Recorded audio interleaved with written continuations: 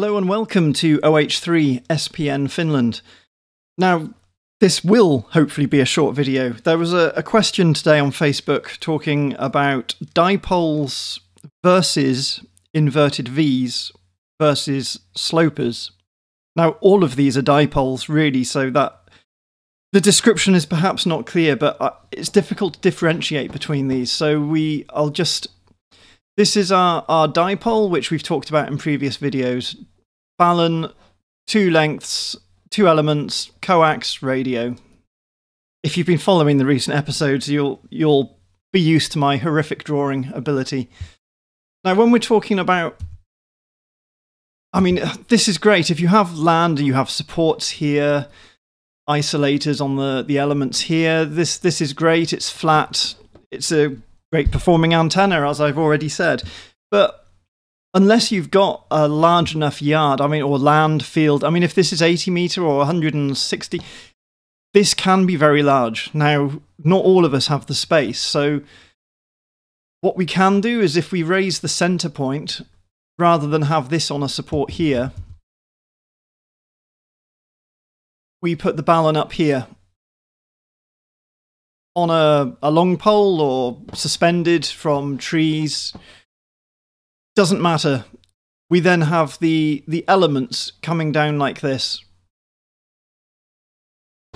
We have isolators here, and then we have them tied off to some stakes in the ground or fence post or whatever. So we've squashed our dipole that would be like this. We've squashed it by bending the elements down. So we're taking up less space. And you may think, well, that's a bit of a compromise, but it's not really. The impedance of the antenna will change, so you'll have to adjust these lengths accordingly. But so first of all, we have the flat dipole. We then have the inverted V, like this. And in some instances, if we have perhaps a high house or a tree, again, my fantastic drawing ability, we might have one point tied up here, have an isolator here, element, balun, another element, isolator, maybe tied off onto a fence post or something. In the garden, perhaps, or corner of the house. So you have this arrangement where it's the same as a flat dipole, but just sloping. Hence, sloper. You may have guessed that none of this is particularly difficult. So what is the most efficient? What is the best performing? Now, the main radiating part of the dipole, you may remember from examinations or theory that you have current and you have voltage. Now, the high current section is here. This is where the current is highest. And then if you think of these elements as basically resistance, effectively think of it like this. These are resistance which causes a high voltage. So we have I for current on the section closest to the center. And then if you imagine resistance reducing the amount of current available, but then the voltage peaks are at the end.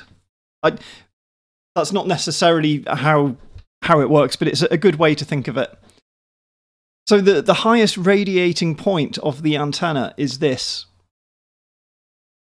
That's why if you're putting a bit of inductance in the antenna, this is the worst place. If you think of mobile antennas for 2 meters, putting inductance here or worse, if you're talking about a vertical, you're probably used to these, a mobile antenna on the car.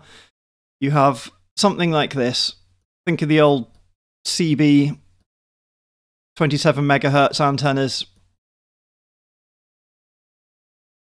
with a mag mount. You have this inductance here, which matches the length, makes it seem electrically longer than it actually is for the band you're working. But this is loss.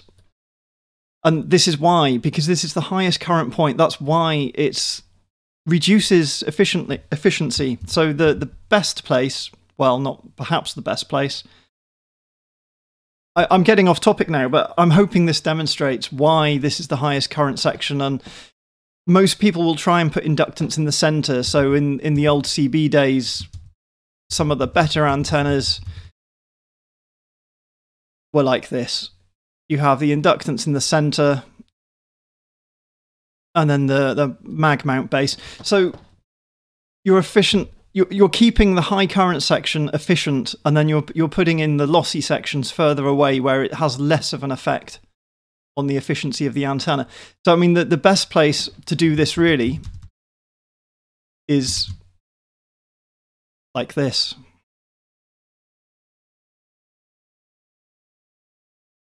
Again, if we're talking about mag mounts, there we go. Put the inductance at the end, because that's where it really doesn't matter too much. It just makes it seem electrically longer without adding too much resistance, essentially. But of course, on a mobile antenna, that's top heavy, so not very good, because the whole thing will shake due to the top heavy nature of it. And if we're talking about dipoles, you need more inductance at the end to make up. But again, I've wandered off topic, as I always do, but my point is, this is the highest, most important part of the antenna in terms of RF emission. So in terms of efficiency, we have our three antennas. This is the ground, as in the actual ground, with plants and flowers and whatever else. So we have... What am I doing? Dipole, standard dipole, on some supports. We have, starting at this height, if this is the top of our masts, the top of our trees, there you go, tree. If we're talking the same height from the maximum mounting point, we then have a sloper. I don't know why I'm drawing the balance so big. Perhaps it's because I'm trying to emphasize the point that we need balance. And we have our inverted V.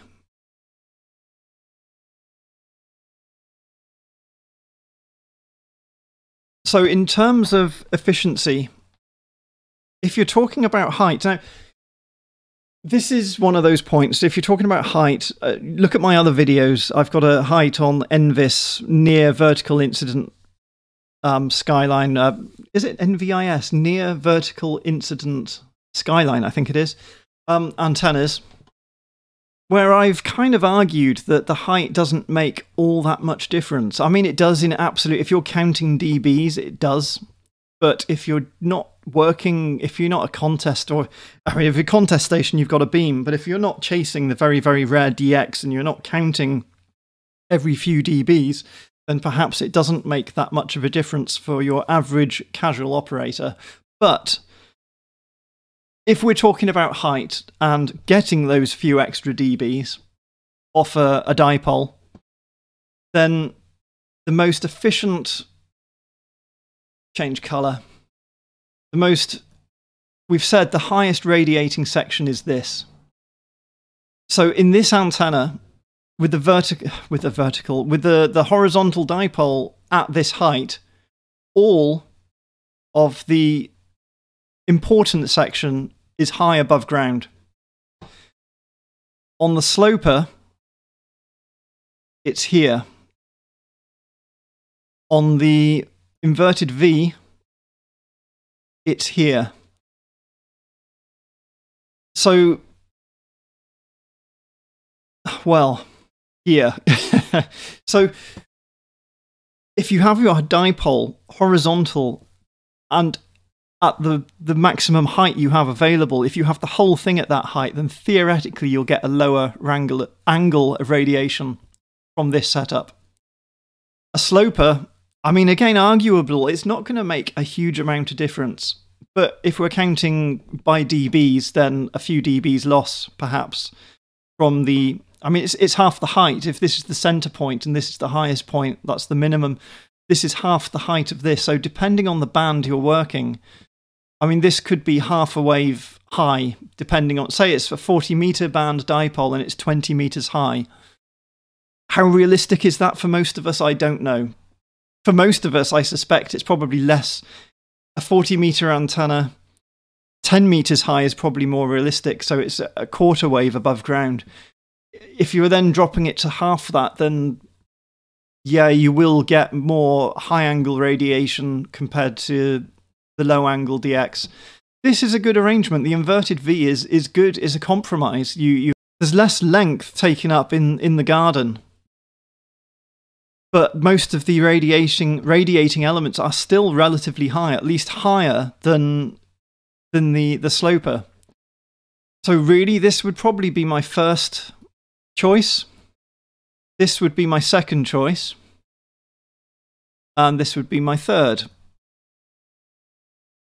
But it's not going to make a huge amount of difference. So it really comes down to what space you've got available, what high supports you have, and yeah, what you can fit in the available space. I mean, most of us, we have compromised gardens or yards.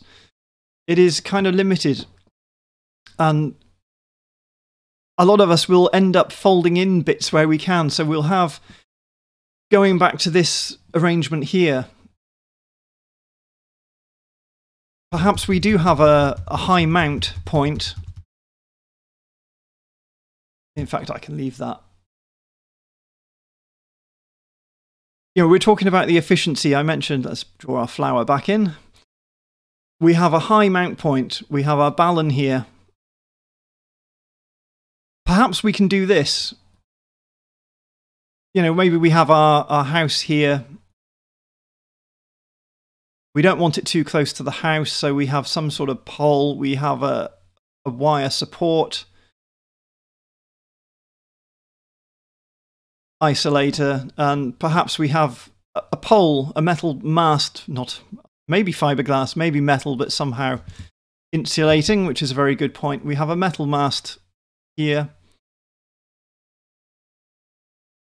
and support there.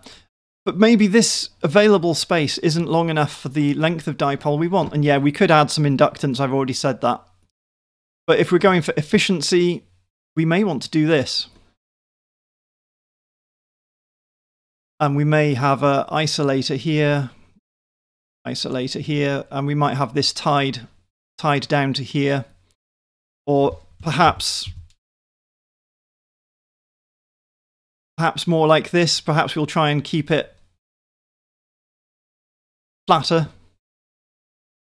I'll get on to something else in a second related to, maybe we'll tie it down like this. So our antenna,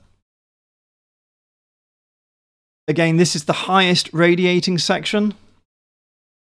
As we get to the high voltage section, lower current. Just change color, but do that there. So we've got the highest current section here is highest. And then we're kind of compromising, we're hanging these ends down because they don't matter too much. It's important for the electrical length of the antenna, but it won't make too much difference on efficiency. So yeah, we can do all these sorts of things. Again, it's really debatable on what difference this height makes, because unless you're talking, you know,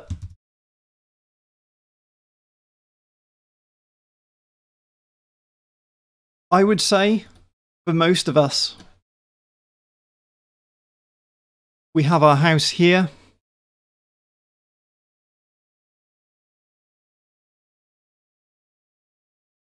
We may have some trees in the garden here.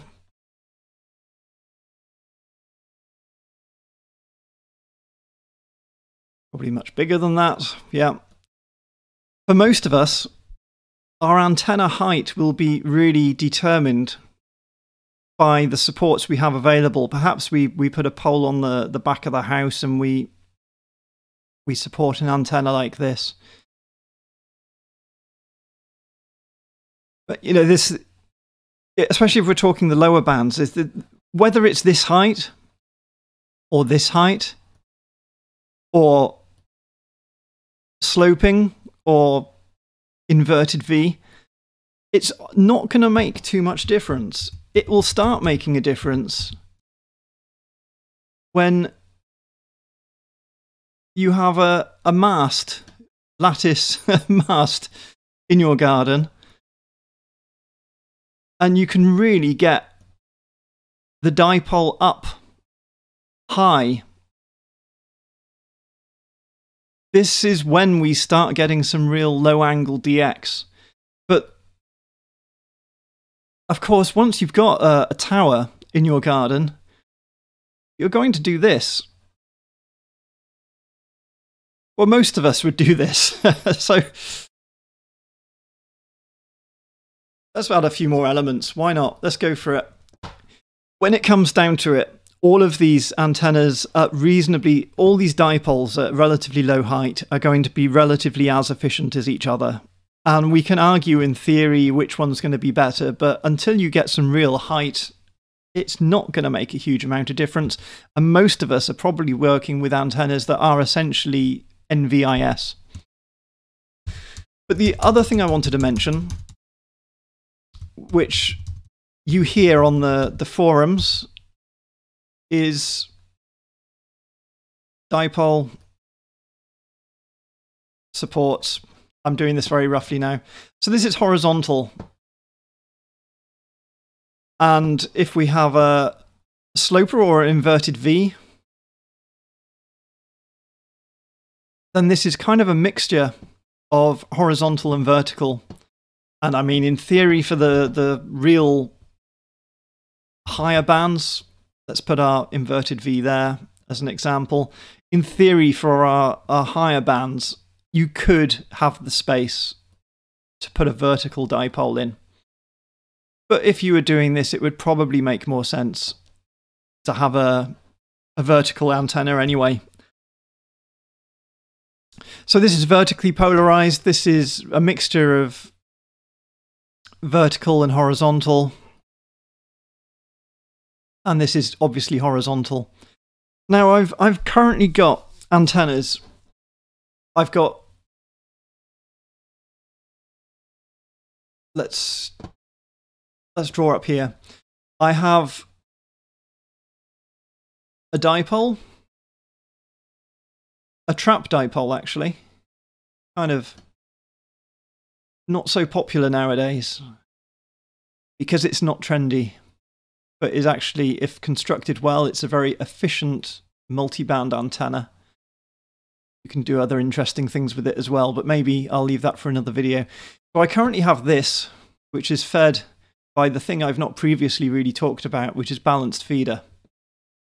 I also have a coax fed antenna, which is very much a compromise antenna. It is still a dipole, but it's fitted around, I've actually got another video talking about stealth antennas. The thing that drove me to do this was QRM from a neighbour's, what I think is a heating system.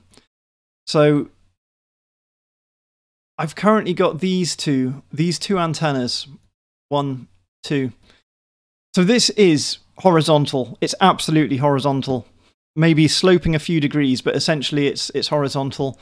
This here is one of the mixtures that I was talking about where it's fitted in the available space. So that section is horizontal, the important section, the high current section.